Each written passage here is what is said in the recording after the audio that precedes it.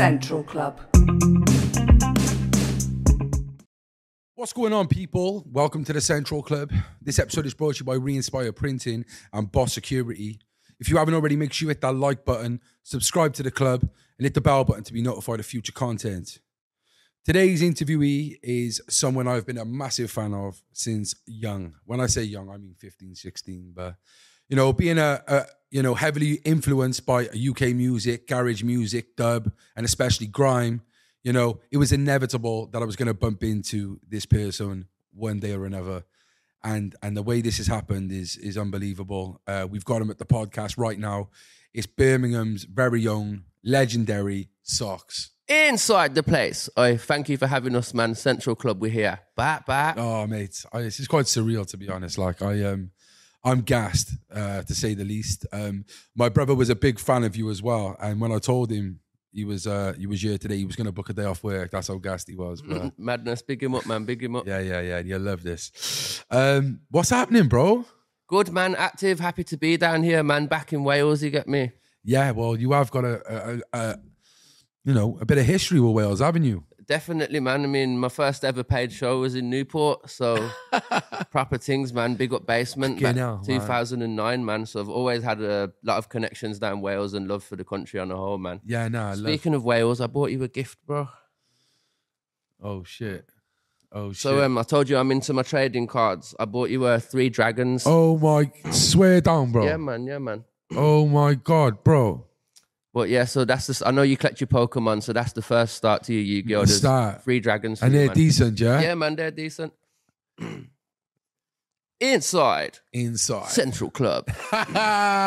Yo, SOX, bro. That's very nice of you, bro. I will definitely start going into them. See, with me, look, I got OCD bad, like, you know, and when I get into something, like, I go all in. So you might have just started up a bad habit for me. Yeah, man. Quickly going back to Newport, I'm quite surprised Newport, of all places, paid you. Yeah, man, it was decent. I think he said I can have 125 quid or half the door money. And being 19 at the time, I went, 125 quid guaranteed. I think I would have been a lot better off if I had half the door money. So was it rammed? Not rammed, but a couple hundred for, I think it was under 18s at the time as well, man. Yeah. Rolling capacity, a couple hundred. So, yeah, man, business lesson number 1 at my first show, innit? Yeah, mate, honestly, it's a pleasure to have you here. I've seen more of you as of recent. I don't know if it's because, like, it's only now I've kind of got off drugs and I'm, like, looking around the scene more. But, yeah, the last year or so, it's like I've started to see your name more than the last 10 years, I would say. No, we've been active as well, and got new music management and social media management. So popping around on TikTok, Twitter's back up and running, 3 different Instagram accounts promoting, and a lot of radio work. We're active, making sure we're doing at least a grime set, like twice a month, if that bare minimum.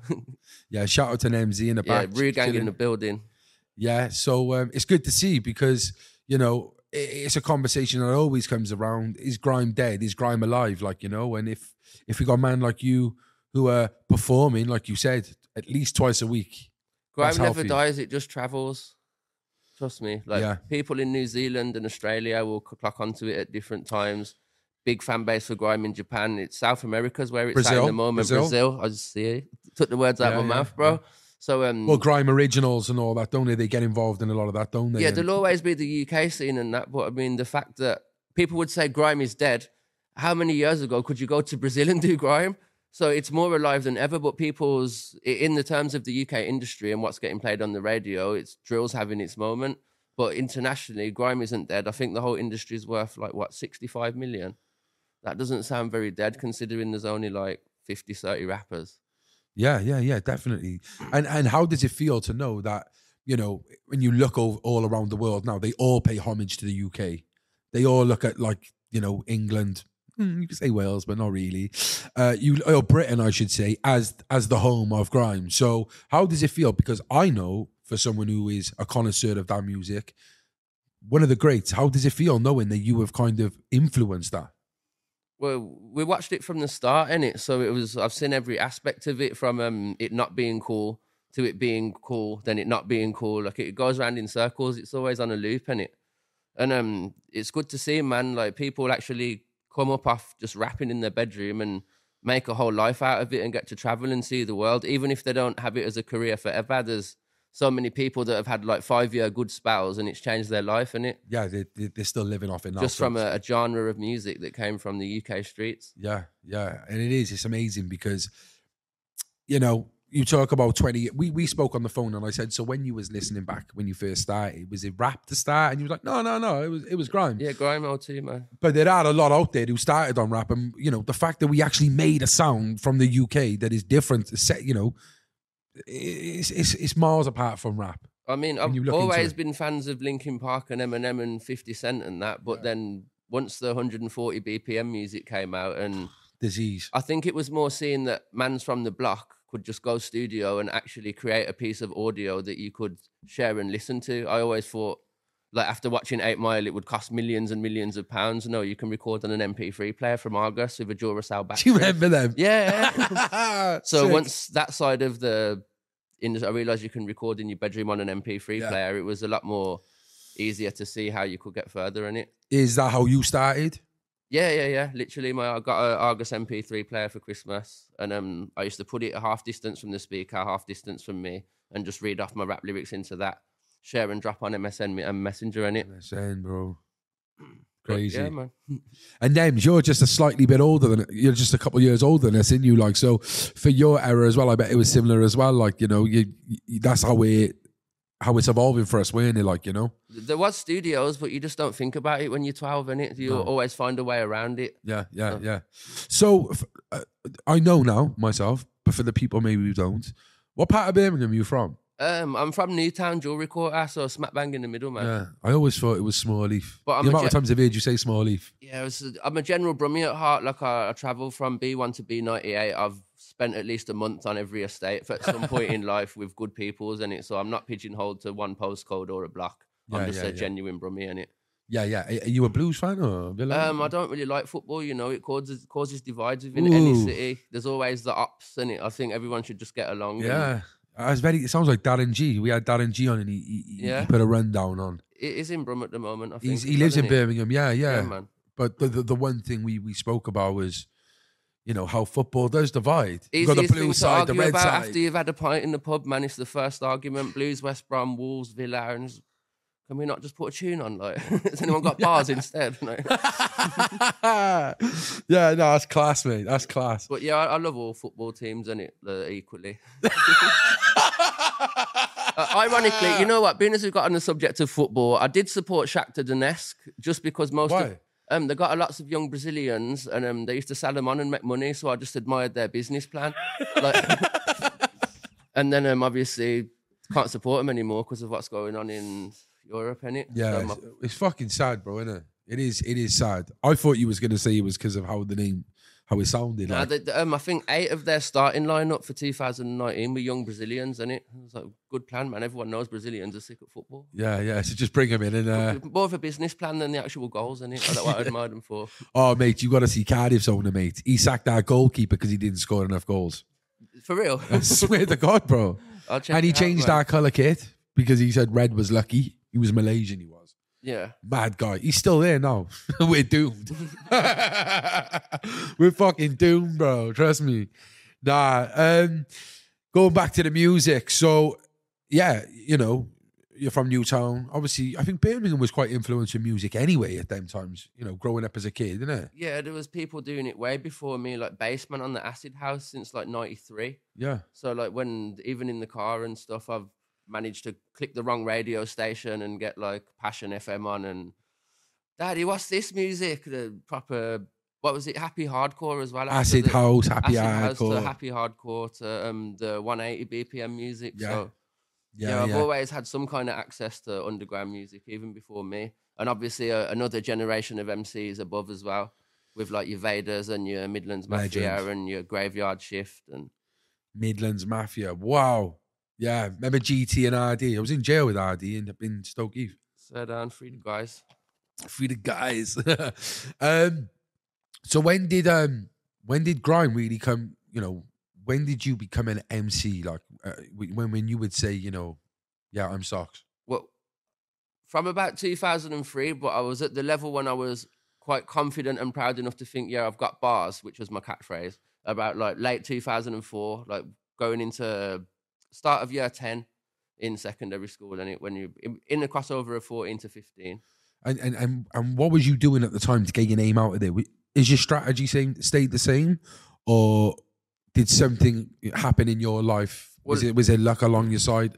It wasn't the era of social media, so it was more traveling to places and meeting people. So my local studio at the time was Xenoform Studios, and I'd book a session, say 1 till 2 on Saturday, say midday, knowing that a lot of other people are going to be using that studio on a Saturday. So I'd pay my £10 for the hour.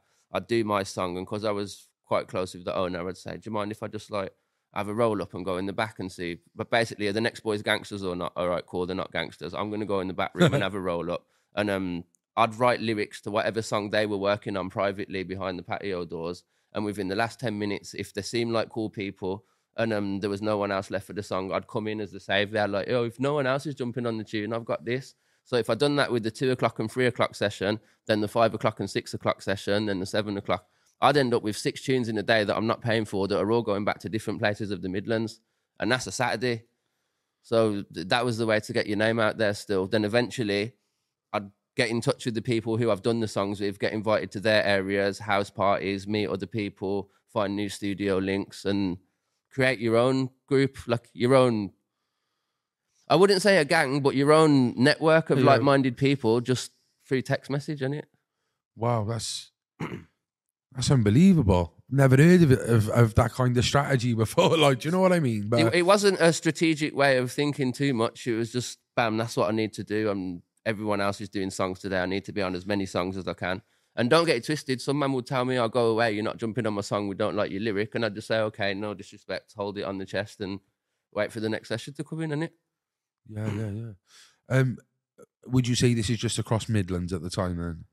Well, any artist, basically, yeah, because it was a Midlands-based studio. Xenoform's in Birmingham, I'm assuming. Then it was in central Birmingham, in the Jewellery Quarter at the time, yeah. So. Yeah. So you'd have all walks of life coming over there then, all different artists. Yeah, of course, man. Like Afrobeat before anyone had ever heard of it. Like, I got a lyric here for that Afrobeat. Yeah, man. Yo, fair play to you, boy. I admire your push. Did you really go to Northampton? Yeah. Come back with a jib. Yeah. What was the ends called, man? It began with an S. We got run out of Northampton as well. I'm not glorifying it. We shouldn't have. No, I lived in Northamptonshire, Kettering town. It's near Wellingborough, but Northampton's quite mad, like. Yeah, I had some good times up there, though, man. Some good birds, some good house parties and that. Yeah, good birds. Yeah, man. SOX loves a gal. It's about £8 on the train in them days for us, isn't it? So. Yeah.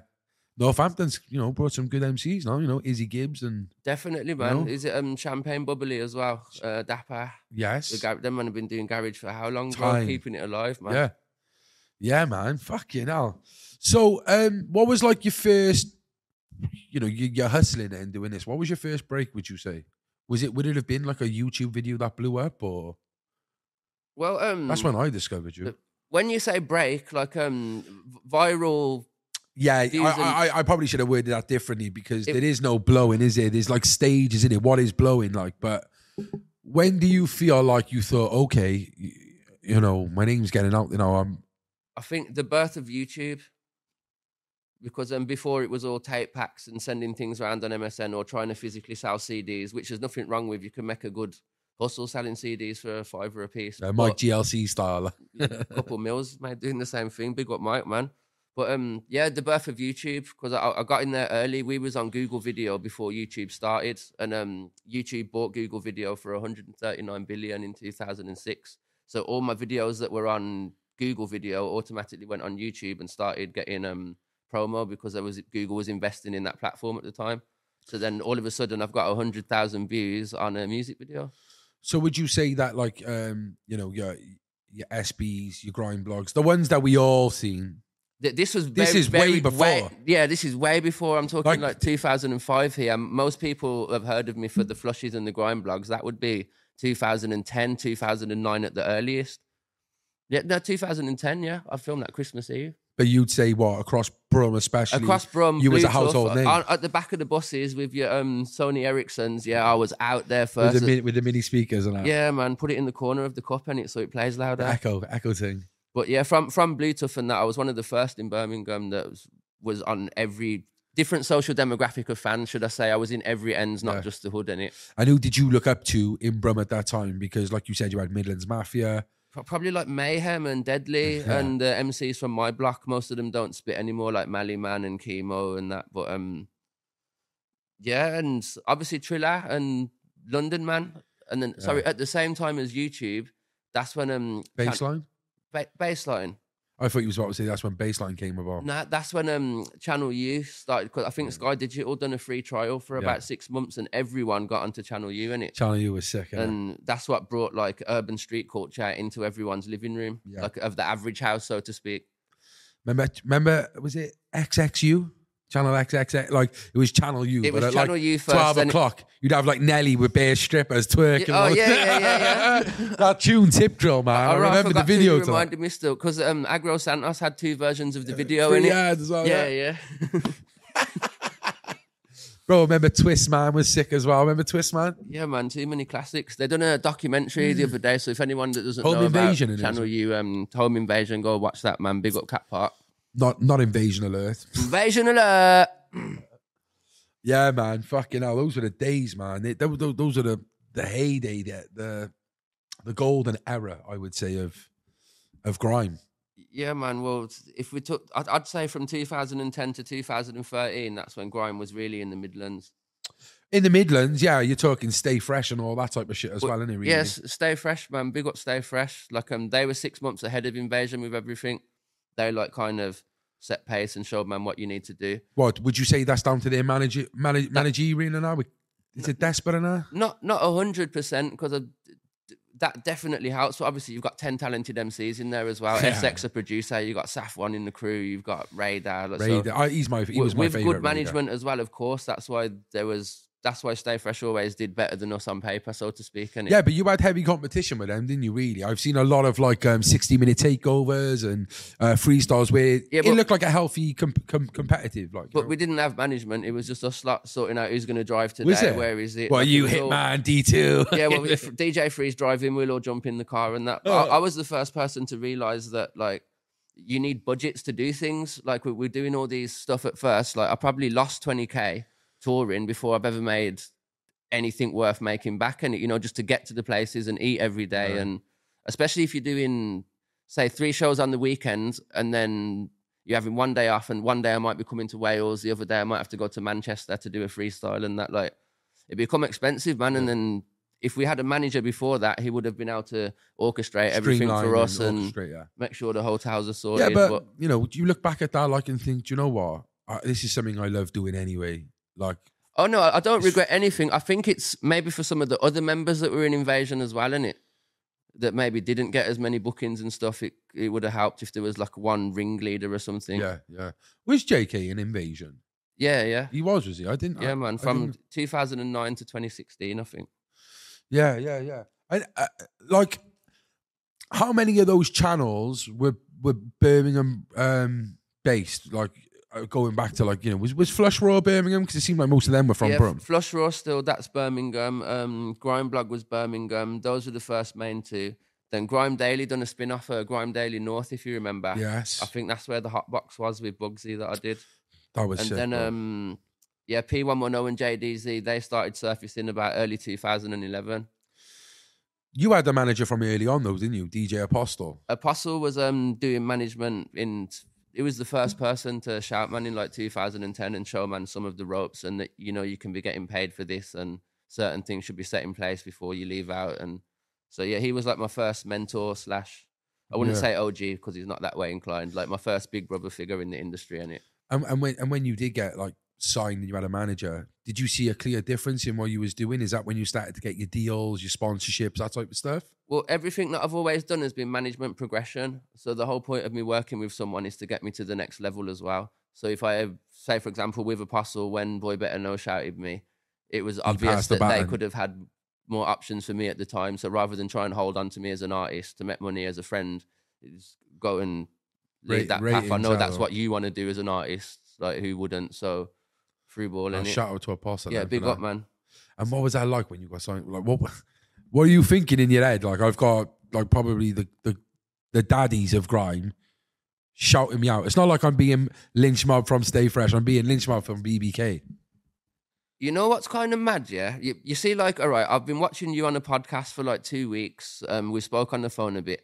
I feel like I know ya. So you see, when you've been watching, man, on DVDs for years and that, like, all right, the first day I met JME, I feel like I've known him for 10 years anyway, because I've always been studying your progression. I know that you like BMX, all these little things from interviews. Like, I know you as a person before I've even met you. It's mad. So it's easier to just... So we're wearing like a star. No, it wasn't like, oh my God. It's just like, oh yeah, maybe I thought one day I will meet these people. I know a lot about them anyway. And I feel like I should be in this room anyway. And I've earned it. Yeah, you've earned your stripes, yeah.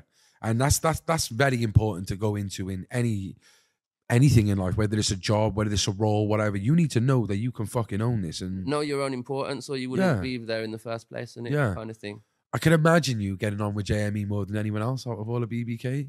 To be honest, JME doesn't really drink or smoke, innit? So like, that was the barrier then. So only in studio environments. Like, he gifted me this hat, actually, ironically. So little things like that, Big Brother vibes. But I'd always be out with Jammery and Skepa because they were the party. Fancy, innit?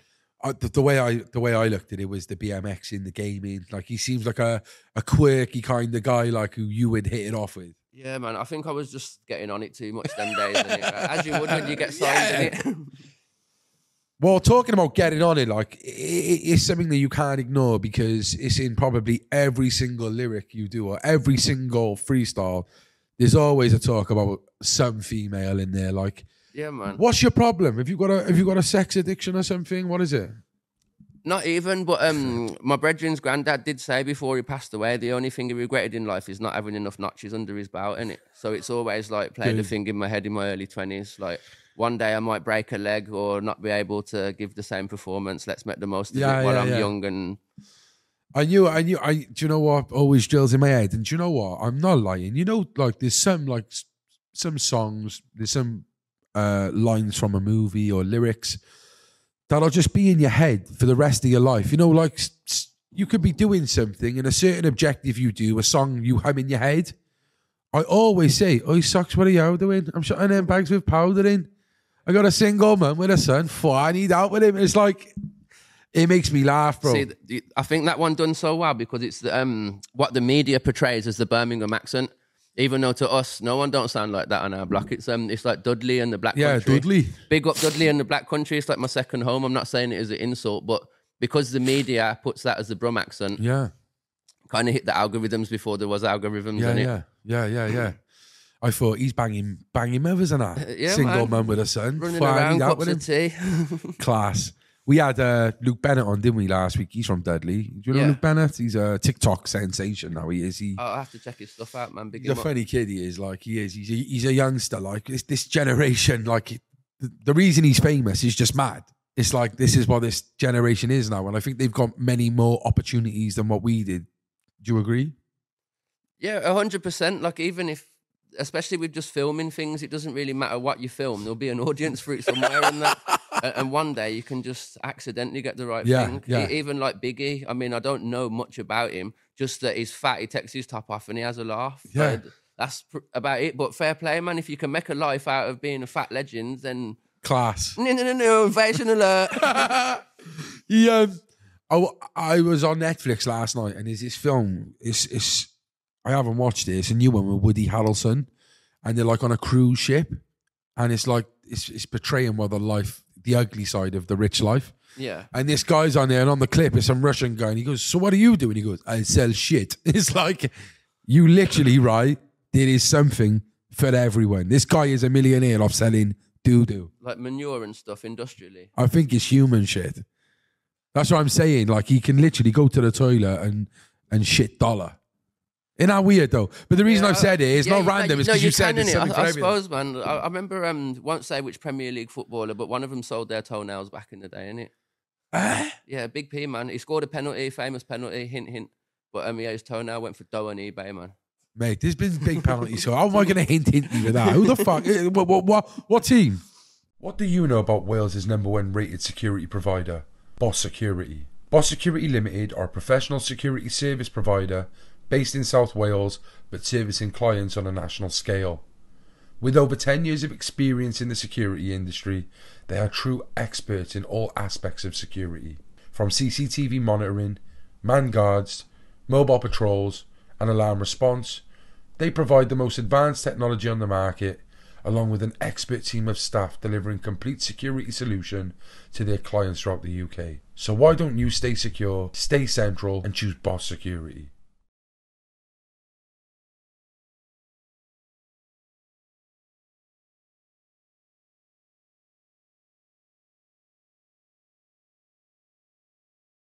He's paid for a few over the years, hasn't he? He's making the waters now, isn't he? Yeah, but like I don't know if you follow any YouTube stuff, but we've interviewed Decca Heggie and Danny Christie, these two guys who had a bare knuckle fight. I think that was brutal. That was. It was man. brutal, wasn't it? Yeah. We and the Joyces who were in there as well. We didn't do them. Obviously, we interviewed them, but like that Decca, mate, he's trying to sell like his fucking bundies, his vest, his fucking wraps from the wraps or the gloves. I get like boxing gloves, are souvenirs, isn't he? Trying to sell his sweaty bundies and that from the fucking fight. See, I'm missing the slang. What's a bundy?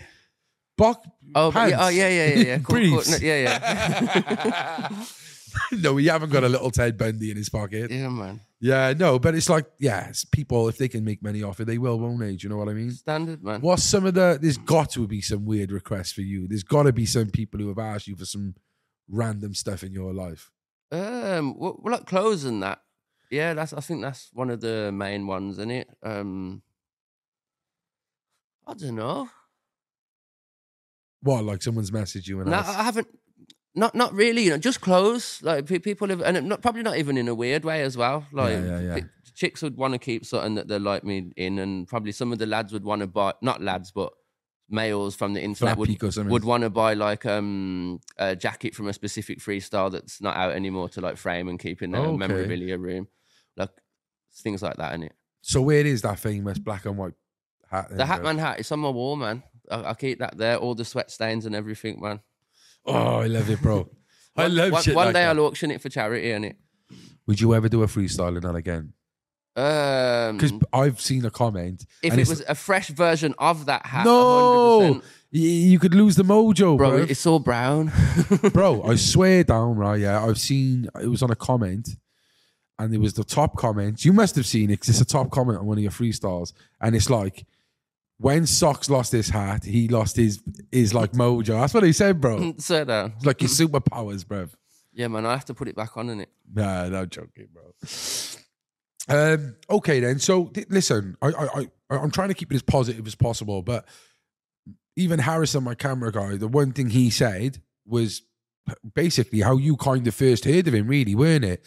And that is in the words of JK's song, he mentions you and something that happened to you. Yeah.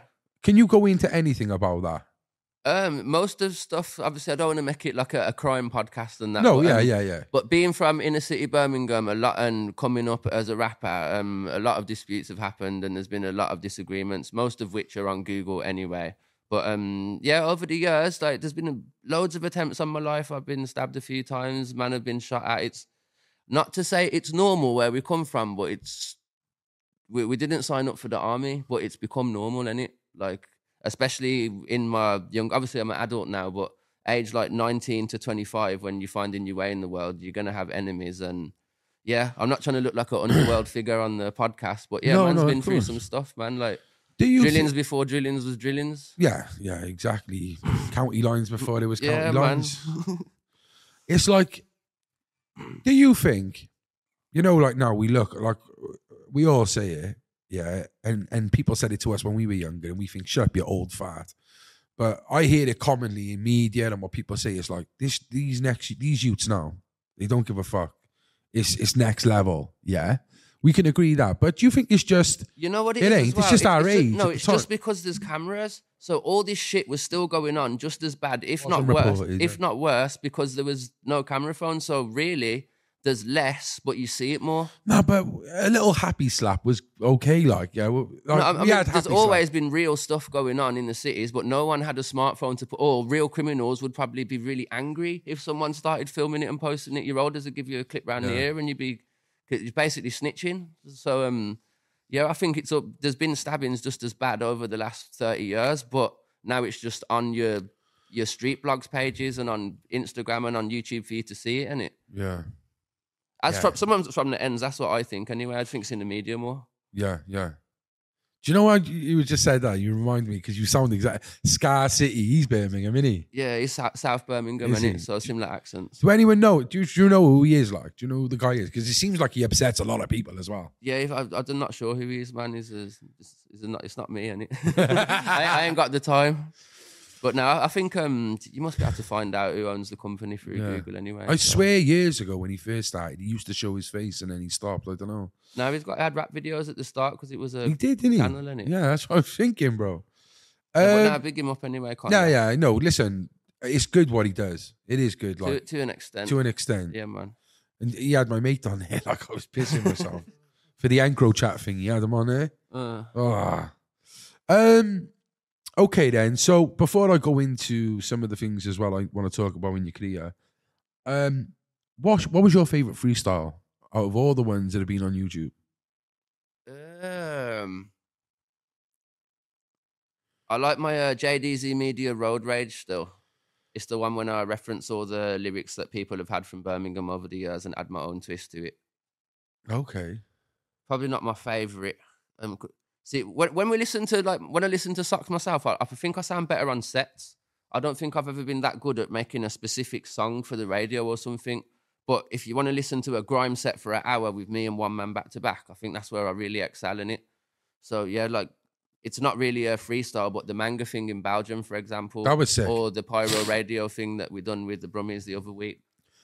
So you think one of your most recent is probably one of your most lit, like? But yeah, I get sick of old lyrics as well. So after I think I said to you the other day, like I don't really listen to my grime blog or my flushes or anything. Like I done them, I was there when it happened.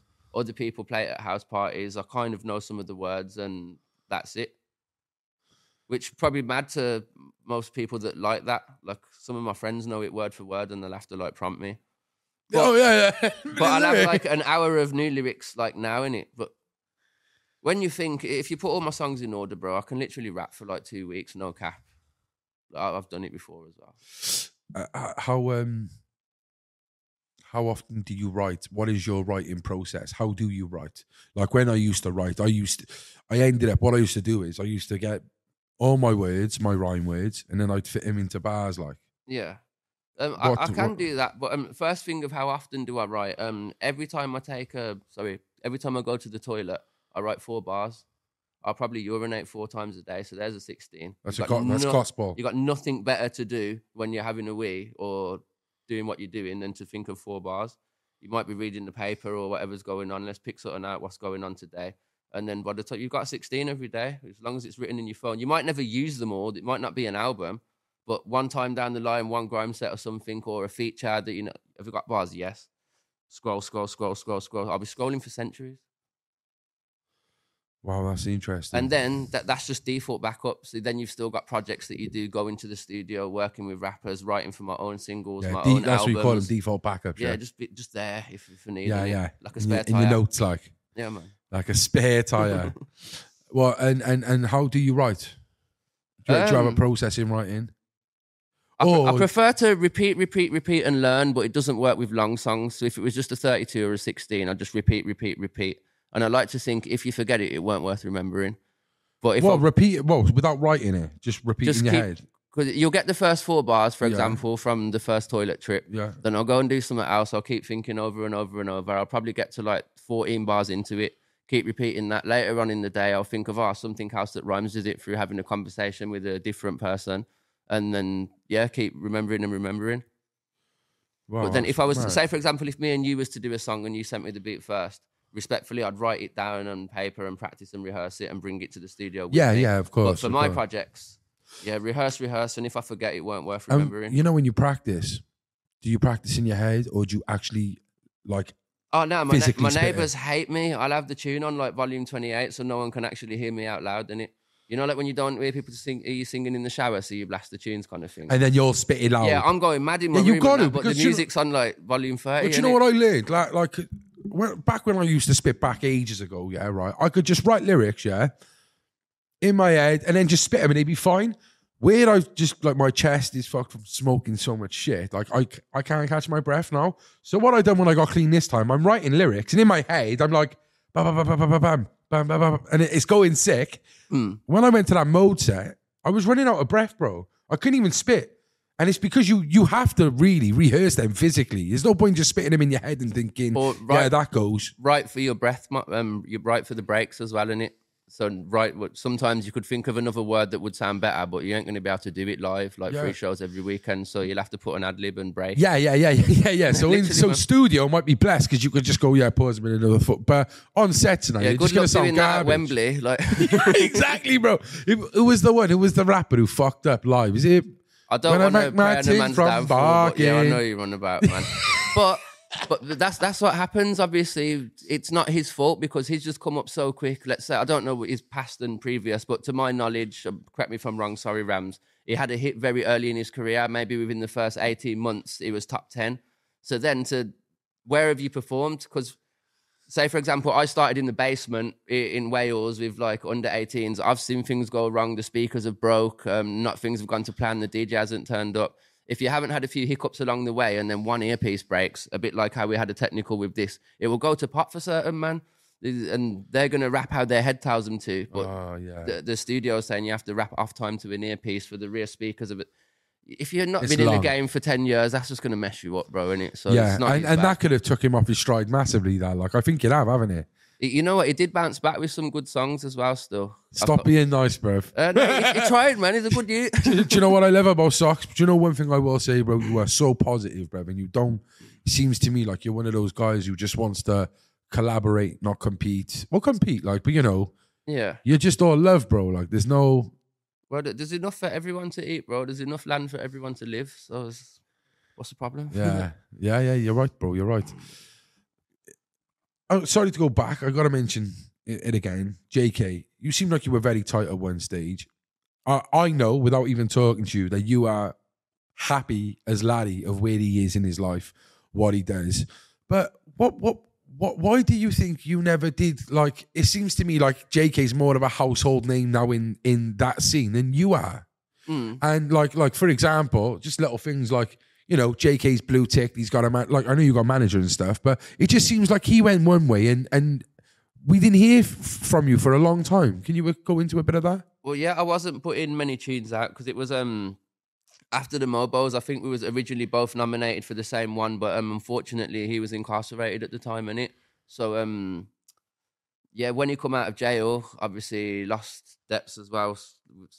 Rest in peace to Deps. R.I.P. Deppy, and it was a big thing for him more than anyone else. That was his right-hand man, innit?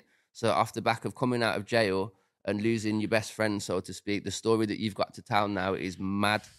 So that all the albums, it was his time and his place, and everything happens for a reason. Whereas I was doing party music in Mallorca and doing other stuff. I was in London with Boy Better Know. So he found his lane, he stuck to it, he had good management, and he's done well, and he's done everything that he should have done. Maybe he was more hungry for himself as an alpha male than I was. I've always been a team player, whereas he's just a lion, a striker. If it's football, he's playing up front. He wants to be the top goal scorer. He's always had that in his heart from a 16-year-old, what I've always seen. So it was always destined to go a lot further than most of the other people in the crew that don't have the same heart in them and the same nothing to lose mentality sometimes, bro. So, yeah, man, with good management and the hunger, whilst I weren't doing music, there's only going to go one way, innit? Oh, I love that answer. But that is the point of being around man in the first place and putting man in a position to do well. Not that man did it on purpose or had it for intentions. When we're all rolling together and there's 10 man in a crew, if one man does well, it benefits all of us, and it's not like that's a bad thing, which a lot of people seem to think. Like, oh, my man's doing well, you're not doing as well as him. That's a bit crazy to me. Like, that's my brother. That's the whole point of everything, is for man to do well and met P. And if I didn't want man to do well, then you're just a pagan. And if you think about your friends like that, then you're not a good friend to them, bloods. So I don't understand people's mentality, man.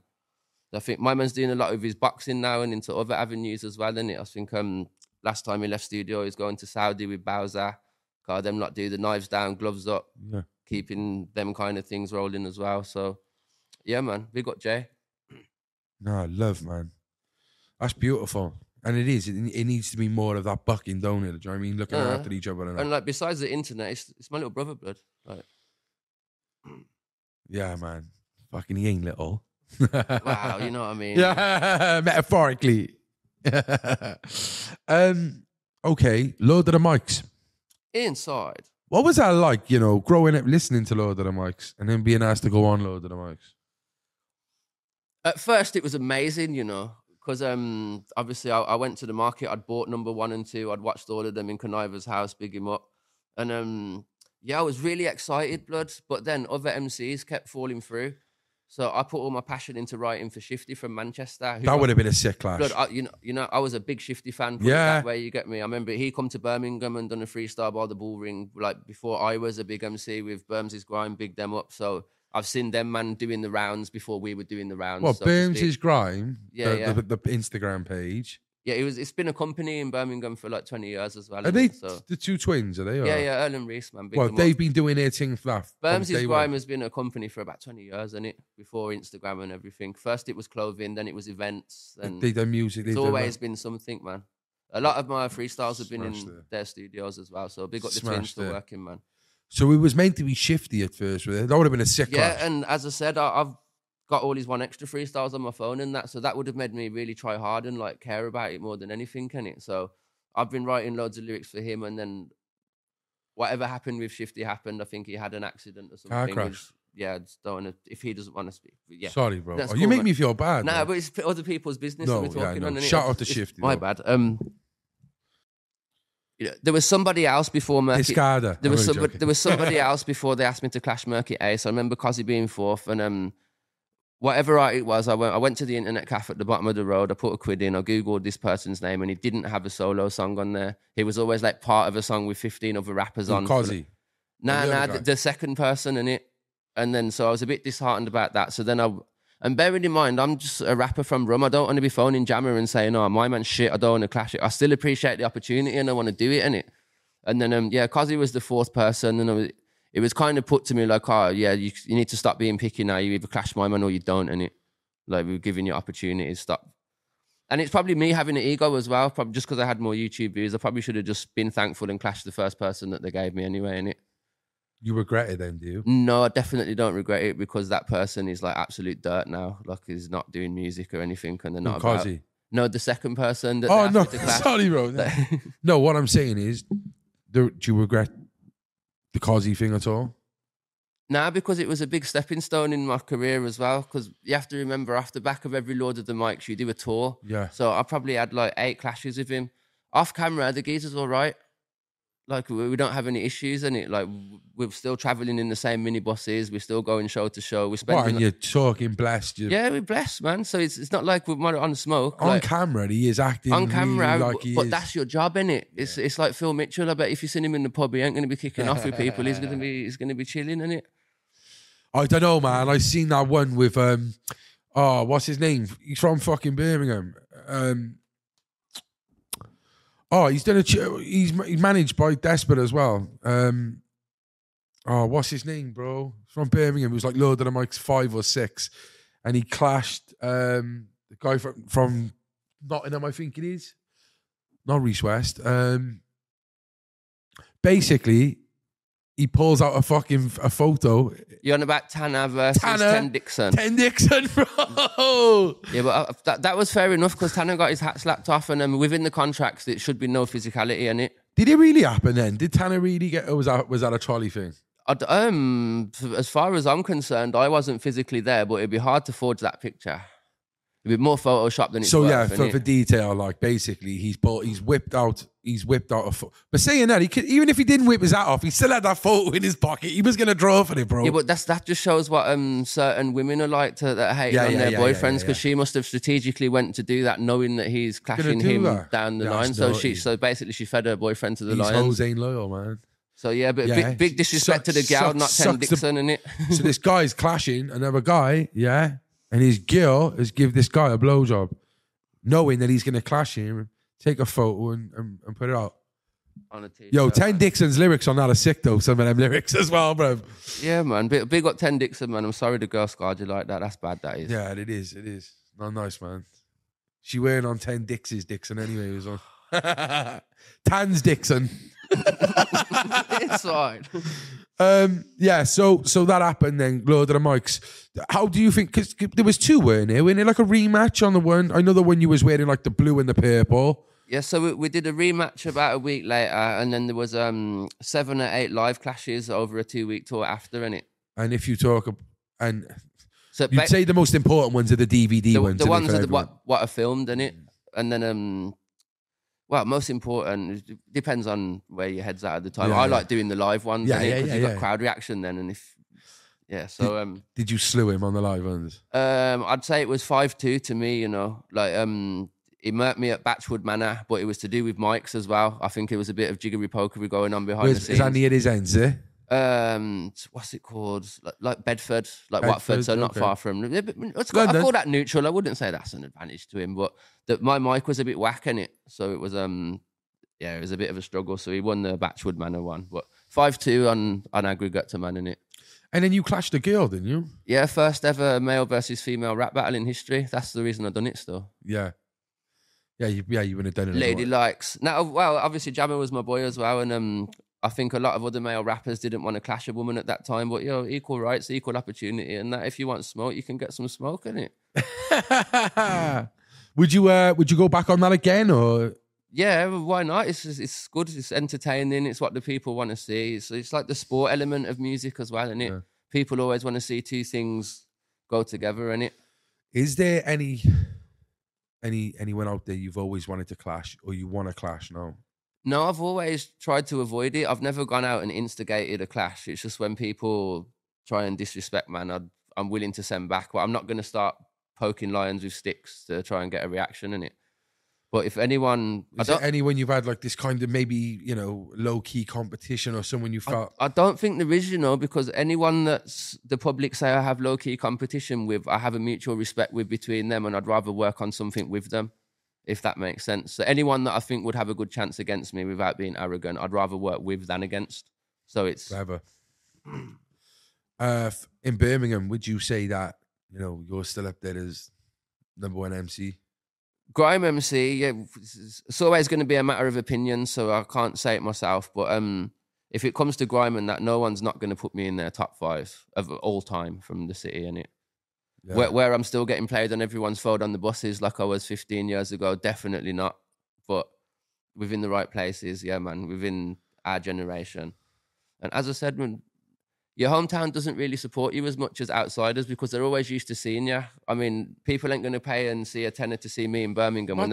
They might just see me in the KFC or chilling in town, just walking around. Like, it's that starstruck stuff again, isn't it? Being used to seeing someone. It's just normal for Brummies to see SOX. But man, I think another bit is there is crabs in a bucket as well. That mentality sometimes. Some people don't like it. It's a real thing. People do get jealous, bro. I hear you, man. That's why you just have to live within your means, innit? Don't try and stand out too much. Yeah.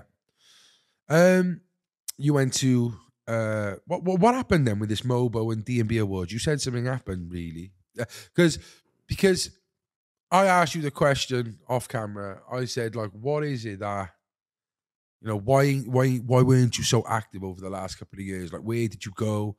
And then you mentioned these 2 awards. So what's all that about? Well, I think when I first started getting nominated for awards, number one, I don't want to discredit myself, but I don't think I deserved them. And just seeing how I was treated at some of them, it's like I was used as a promotional tool, but when I've got there, like, I'm very old school. Like, I expect someone to let me in and shake my hand, like, show me to my seat. Like, I had to buy my own tickets and stuff. And I just didn't feel respected. And I know it's hard to speak out about these things because the Mobo is a big brand and it is what most people would say shooting yourself in the foot. But I do music because I love it. And out of the realness of my heart, I felt like something was wrong that day and I was being a bit mistreated. Like, the red carpet's there. Man are telling me I can't walk down the red carpet, but my face is in the brochure. And there's thousands of people all over England watching this today but that would never, ever be watching ITV at that time because I'm involved in it and in person. Not a chicken burger, not a pat on the back, not a... What do you think that's down to? Just the industry as a whole and people trying to sell tickets and gain views on their platform. And I know that sounds stupid because the MOBO has been going on for many, many years before I was. It's been, what, a 20-year-old company or whatnot. But yeah, my year when I was nominated, which is the only one I can speak of in urban street culture, not unless you're in the industry, no one really cared about it. And I think I was used like as a bit of a token in it. Okay. And from that, it kind of... Well, yeah, me personally, I kind of thought if this is what happened, if this is the next step to music, I'd rather take a step back. Okay. That's probably a good way of putting it, innit? Even little things, another thing I'll add on is having to have security. Like, that's the weirdest thing for me. Like, if I ever get, which I did at one point, which people recommended I had security, I don't want to live my life with security. What, is this some 6ix9ine shit? Especially when I'm a good youth that's not talking badness anyway.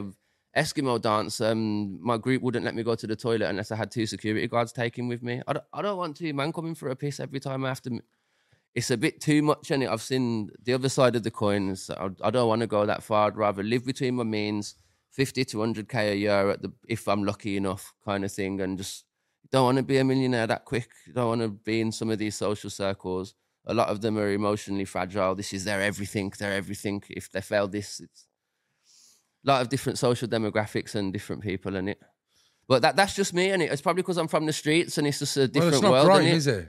Nah, it isn't. Like, I think the same MOBO I was nominated for, Skepta won Best Video. He paid £80 for it. My ticket cost more than that. It just says exactly, innit? It's not Grime, is it? This many and... But yeah, I am bantering a bit, and yeah, that was one of the things, just being nominated for awards that I didn't truly deserve and just not wanting to fit in with that social demographic. And I wanted to go back to the streets for a bit, especially when Man in the Hood is saying you sold out and you haven't really sold out. Well, that's the next step in it. When you, as soon as you see that success, it's straight away. You've gone commercial, you're selling out. And it doesn't last long as well. There's so many artists that people would say have done better than me, but they've had a career. They might have had a #1, but their whole residual income has been within 3 years, and now they're gone again. If man's been living on a certain means within my platform, every time I go up, my platform comes up with me, so I've never got far to fall. But some people go all the way up, and when they hit the floor, they're splattered and they can't get back up again. So would you say strategically, if you go too far, you can get cancelled? Just live within your means, know who you are. If you love making music, you've got Spotify, you can sell what you can sell, you can be your own distribution, go and do your shows, and just don't get involved too much in the industry unless that's the life that you want, and like you like television and want to be on it, and that's the world that you've grew up aspiring to be in it. Do you think there's a lot of dark stuff, beyond it as well? I didn't get close enough to care, I just got internet connection like anyone else. I see stuff, but no, I don't think anyone I was around was. Architecture, what are some? Yes. Look at him, yes. Yeah, you're not just a grime MC, are you? You like, there's other things you're interested in. Yeah, man, definitely. I was talking to you on the phone the other day about some of my studios as well, and my pressure-plated spinning doors that I had. I'll send you an insert to the editing team to put on. And I'll make sure, yeah. And yeah, man, I've just always loved computer games anyway and creating stuff, but not like Call of Duty because you don't gain anything. But even Minecraft, I was proper obsessed over that for about 18 months, and built my block, built everything, started getting into the city centre with it and stuff, and one day I was like, yo, this is actually like a craft, not just Minecraft. And it, like, if man learn where the electricity goes and building plans and certain stuff, then I'm quite good at it, especially on Sims 4. And like, this is something that I could take serious. So what you're saying with Call of Duty is just like we were saying with Calvin earlier, it's just like serotonin levels. You kill someone in a team deathmatch, but you ain't gonna fit the show for it. Is that what you mean? At the end, yeah, your gamer score will go up and you might be 10th prestige, but when you turn that game back on tomorrow, you're still at Nuketown with your...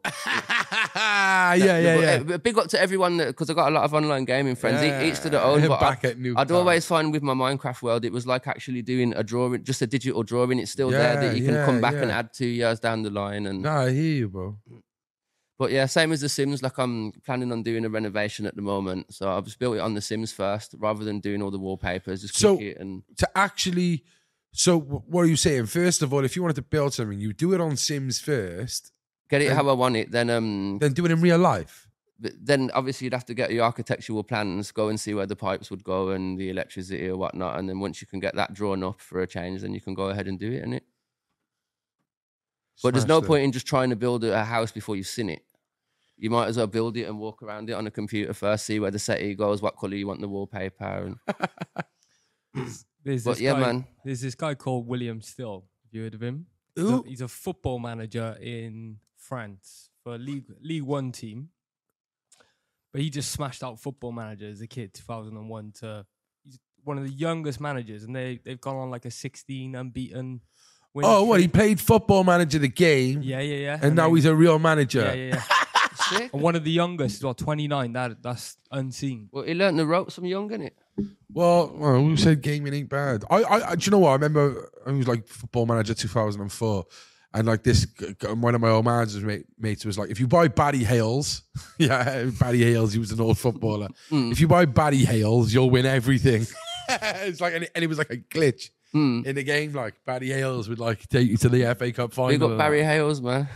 Barry Hales, fucking legend, bro. And the same with the trading games, then, is it? You get some income on this, and you said, yeah, that's my new little hustle, man. Obviously, I've been collecting Yu-Gi-Oh my whole life and that, and through watching YouTubers like the TGF and Logan Pauls and that, started to see how much Charizards we're going for. And it's mad, bro. Hold on, let me have a little look into certain cards that I've got. Out of my 1,000 cards I had, most of them were a bag of rubbish and scratch, but one was worth 670 quid, innit? I was like, well, how many other people don't know that they've what their cards are worth, kind of thing. And so I started looking through eBay for people that haven't realised which ones are limited edition and first edition, purchasing mystery box. And yeah, I've just been flipping off Yu-Gi-Oh this year still. Little side hustle, innit? Wow. And with the music, you're back now then? Is this what you're saying? Active, Taste That Music. Obviously, we've got Gypsy General in the group. We've got Shan Howlett. Big up Monroe, Old Type J-Man affiliated. Big up Nimrod, dropped me down today. You get me, he's in the background somewhere. But yeah, we've been active this year, man. Trust me. Yeah, I've seen that Gypsy General. Where's he from? He travels. I wasn't joking, bro. Yeah, no, I've seen some of his stuff. He looks quite sick, man.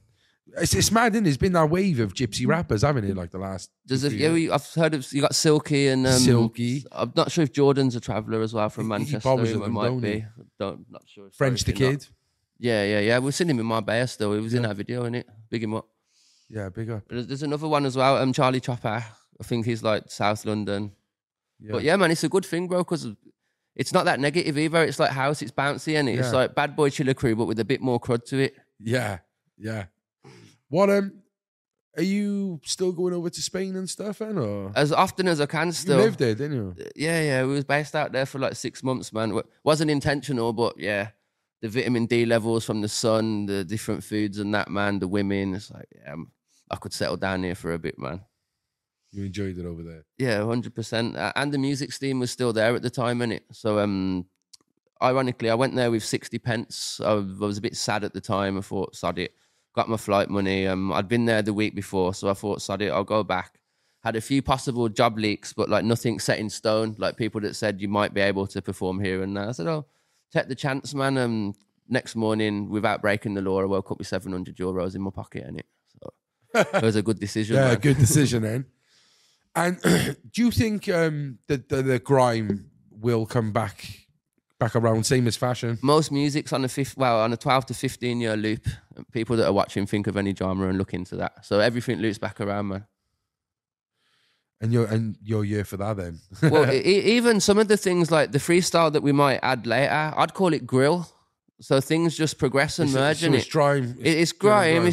But it just doesn't have the RIP Pop Smoke 808s, the win win wum wum. Yeah. There's that one 808 pack that's been rinsed like internationally, but as long as it doesn't have that in it, and a bit of melodics, you'll fuck with it. We can grill it, man. We can grill it. We can cook something. Yeah.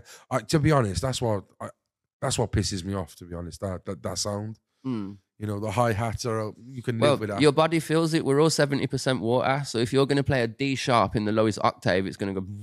Vibrations. Yeah, subliminally, you're not going to be happy. No, exactly. Well, you know, if you play a fucking heavy metal tune, like I probably want to kill someone. But if I play, I don't know, Bob Marley and the Wailers, I probably want to, you know, smoke a spliff in the sun.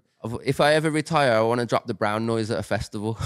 The brown noise, what's that? The brown noise. I'm not going to say which note it is, but it's a noise that apparently makes you bowels relax if you But yeah, I'm a retired. Bundies today. Yeah, man. Oh, the Bundies. Don't want to have a bun in your. All right, well, I want to talk about this because I think it's quite relevant. Then, if we're talking about sound waves and stuff, what do you think of these? They think that some of these, because you're an artist, you might say no, that ain't true, but there's a lot of artists out there that are playing dark shit, like, and they think they are mass rituals.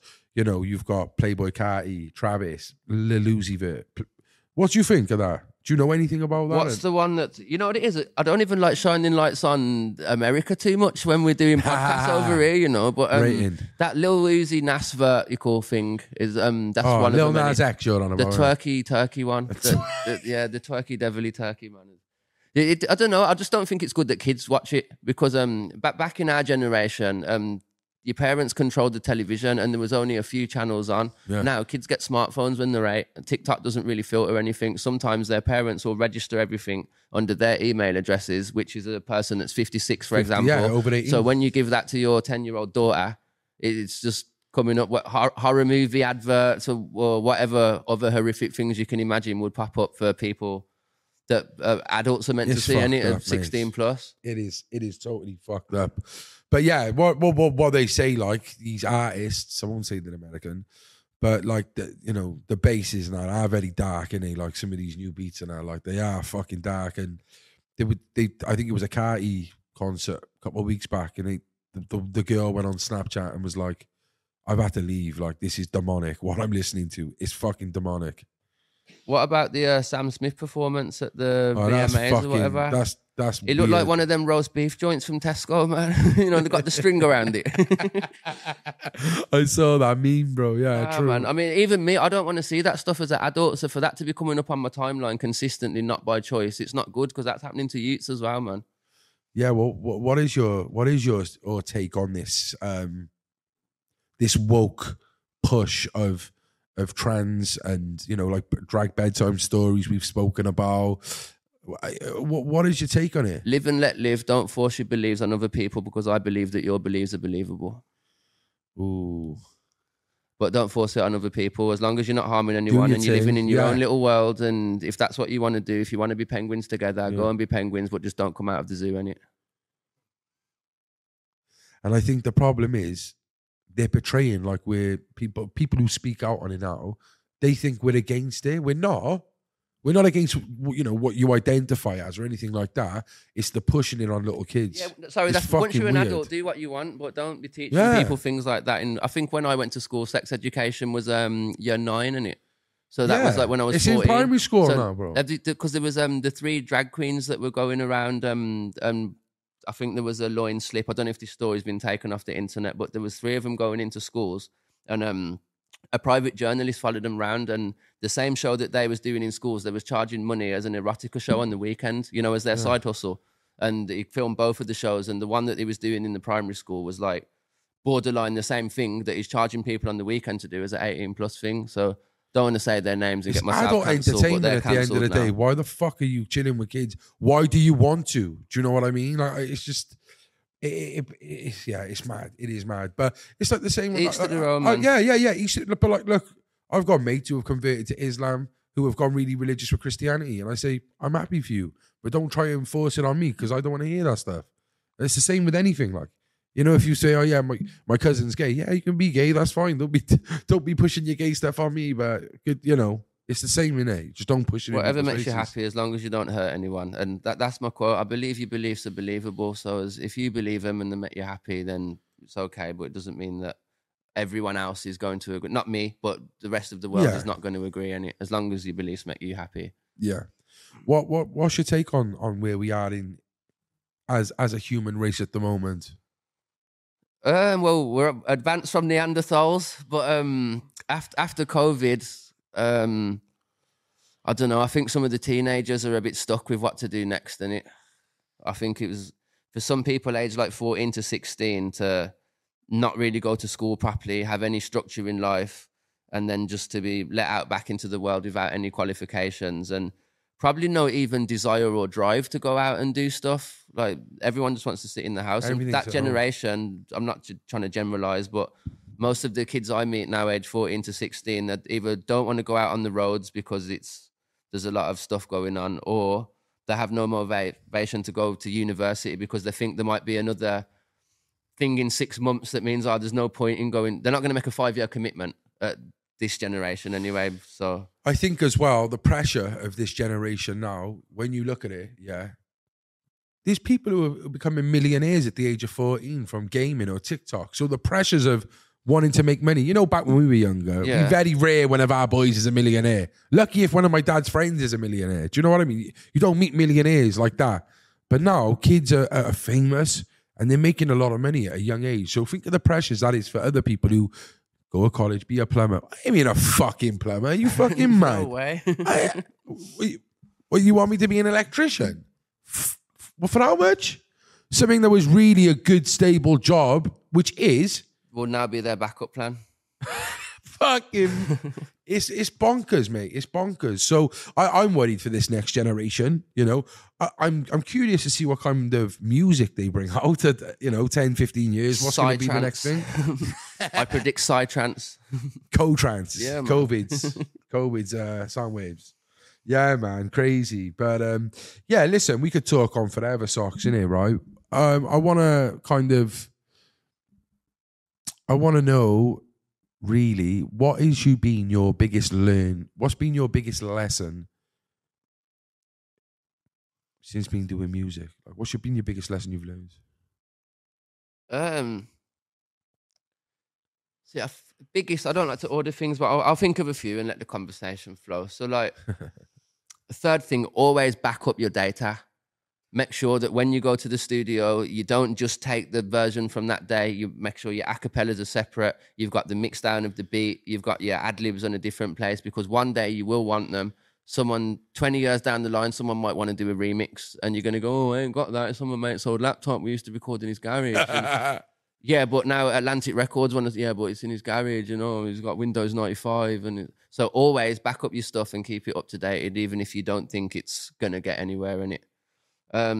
Number 2, make sure you network with the right people and not the wrong people. There's no clear way there's no one going to spell it out to you whether they are or not the correct people, but don't fall into the wrong networks. And firstly, make sure that you're self-dependent, self-disdained, and if everyone else around you cannot help, you can still do everything on your own and you're still willing to tour. You've got your songs. You don't need a band or anything. You still have to be able to do everything one man up if shit hits the fan, innit? Backup data. You've made me want to ask this question now. So someone's come in for you asking you for an old song of it. Well, everything just gets lost in it over the years. Hard drives corrupt and that. Look, I've had to record albums twice, for example, and they've been delayed by 6 months because of computers. Someone's kicked a bottle of wine on it, or but Atlantic Records haven't come for you for an old song? No, that was just a different company, but same thing. Yeah. See? And you ain't got it, innit? So. Yeah, that's mad, isn't it? What you got planned? We got planned in the future. What's going on? Well, we're out doing UK gigs like 4 times a month. Every weekend we're out. Me and Nimrod are going to put a SOX tour on. We was planning to do it in May, but we look like we're going to delay it till summer. I reckon summer's perfect. Summer's best, man. But if we was to do it in May, we'd miss all the people going on holidays to party, because you still need the Brits in the UK before we tour, innit? Another musical thing for A&Rs and that, and up-and-coming artists to watch. Yeah, say that again, what? After May, everyone will be on holiday, all the ravers, innit? So you don't want to do a tour in the UK in June because everyone's in Napa or Ibiza or Dubai or Ghana or whatever the hit place is. You need to get that Indian summer, don't you? Yeah, man. Late vibe. And then that's why December's like the best time of the year for artists, innit? Like everyone's off work. You got the Christmas period. It's cold. No one's on holiday and that. So December's like the best year that we have, innit? That's interesting, isn't it? I never knew that. Yeah, man. And do you see yourself, pushing this now? because you've got your own studio now. Like you said before, you used to have to rent and travel. You've got your own thing. Is there no excuses now? Are we going to hear more SOX work? Or what? We're just lucky how the industry's changed because we've got online distributors, so we can just put it on Apple Music, Spotify. It's not as much hard work as it used to be, driving to the record shop to print them off and getting all your discs burnt, and you can upload it for, what is it, £21 a year, and you receive 100% of your royalties. So there's no excuse for any artists, and I preach this to everyone as well, up-and-comers that don't know what to do or how to sell your music. Get a Ditto, get a distro kid, and just sell it. Even if 20 of your friends and family buy it, you haven't took a loss on what it cost you to make it anyway. And maybe that would show a lot of people whether their career is going to do well or not. There's a lot of people that invest thousands and thousands into music videos and they don't get any views. And maybe test the waters first, innit, and save yourself the heartache and effort. Yeah, very true. I think when I come into this interview, I thought I was going to get, what's next, SOX? Are you trying to prove that you're trying to get somewhere in your life, like No, I'm content, man. Yeah, that's what I've clocked. Like, you're happy with where you are. You're happy with the music you make. You're happy with the fan base you got.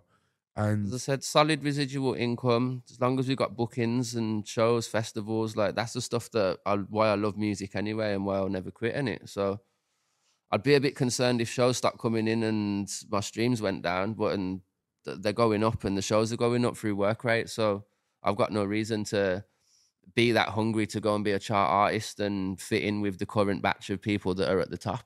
Yeah. We're comfy over here, man. We're good. Real gang. Hey, well, listen, I think you're going to do a lot of freestyle for us on here anyway. Sweet. A legendary. Yeah, I can't wait for this. I'm gassed.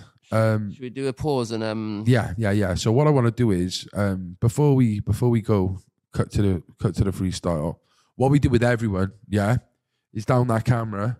If you can give a positive message to the people, whatever you like, just leave them with something, bro.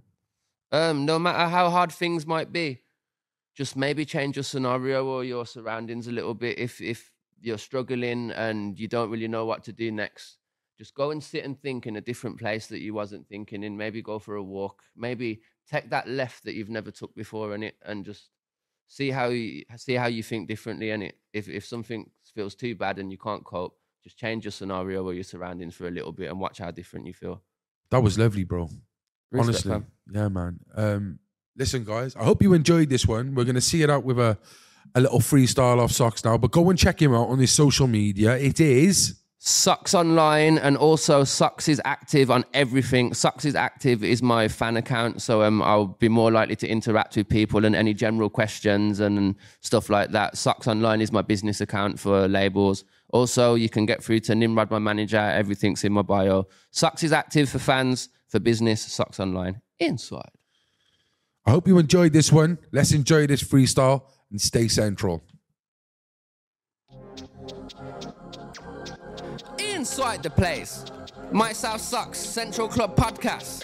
Stay central. Shout out to Bradley, to Colin. Trust me, Harrison on Deckle. Rue Gang. Yo. This year Birmingham setting pace, everything's set in place. Plan B of the second phase. I ain't rapping about selling haze or 10-inch blades. Are you effing wave? Commands media trained that will message grace. It's a new generation SMH. Everyone's online like Tekken 8. I used to spend 110 on trainers. Nowadays man wanna spend 110 on steak for a bit of taste. Nah, never mate. What is the point if you're still a featherweight? You're just a bum that's waiting to detonate. I'm not a knob that's stating to penetrate. I need a single mum that's 28. I met Hannah, she told me to add her, but in the UK there's way too many snakes. Told him a jade, let's not get married. I don't want babbies. It's on wedding cake, 3.5, don't cry, go medicate. You're not taking half of my piece when we separate. Man's being very straight, situations get sticky like sellotape. I don't want no brought down, won't just a brought down HMO I can decorate. Are you single, do you find me attractive? Do you want to kiss if you don't want to kiss me? Come chill in the friend zone with me, smoke some weed and sip some whiskey. It's just a question, I have no fear of rejection, man I got paintings with me. Come get along with all of us, told the boss, take a look at the upstairs windscreen. SOX, you the best grime MC in Bromway, you're joining the crew from Telford. But my own goals ain't nothing like FC Schalkers. My new quest ain't nothing like Zalda's. If man wanna do road and sell drugs, you need to learn how to drive like Chanel does. Oh, Shan, my little sis, can't diss anyone around us. There's a man at the desk keep asking asking me questions, I'm not suicidal, I feel like millions. One phone call, no lawyer, I spoke to my hoyo in Mali and Argentinian. If I put my hand on my nose like, it means you're a pig and Egyptian. Just swore out you were Chinese, Samoan and Indian, but you think I need a prescription. Gem with the scout show, Cabai the first can rap Portuguese, but I've never been Lisbon. Talking slang, trying to avoid the system and use words most man don't understand in England. Some of my real G's come from Sweden and my ex was Indonesian. French and German was part of the curriculum. Different. Skilly Bang said he's got crocodile teeth. That means there's copper politics for the opposites. I don't want politics. I'm not slobbered, I'm Milosevic, but your girlfriend just gobbled on a lot of dick. Her surname's anonymous, but her first name's hippopotamus. My South SOX, I'm big like the Plodicus from the Galapagos. Old school like Steligos Papadopoulos. Oi, Colin, this is ridiculous. You won't ever beat me, that's preposterous. I went to school with the Kosovans. All of my Liverpool dons get glocks from the Bosnians. Mid might check my Slovakians and the Albanians when I'm in Tottenham. Chilling with Yannick is teaching me Latvian. One day I'll be the champion. Borat said there's a lot of potassium in Kazakhstan, but there's more in the Vatican. But not all my figure are Italian. I'm trying to make more money than Solomon. It's not long like an Ottoman. What goes round comes round like a hurricane. I don't want a hurricane, I just want bubble gum. Who's got a cue? Somebody call Ronnie O'Sullivan. I love Buddhism more than Crudism, but I still come from Brum like Wooligan. Never ever been scared of the boogeymen. Man done more than 25 shows in Sucky 10. Boogie Dave, can we do a rave? Bangers in the rave, I'm cooking them. I linked Alice and slept in a palace, but I was in Turkey, not near Buckingham. In my ends, there's crud everywhere. Open a studio, didn't charge no one. Try help kids like Pudsey the Bear. Man try rob man underprepared. Why? Now there's blood on the stairs. Now we gotta have a combo like Marie Gang over there, just in case PC pod over aired now. Outside, that's where you are. They took the piss, now man's happy par. Them man thought they were bad, no, ha ha ha ha ha. Man's had a laugh. And I know how to lure of a trap, what a bar. You know where I'm from, I put everyone on. So I do that again, bro, I press restart. Do that again, don't think it's bars. Oi. Inside the place, Central Club Podcast here. Make sure you stay central. Locked in, locked on, like, comment and subscribe. Rue Gang, Invasion Alert, taste that music.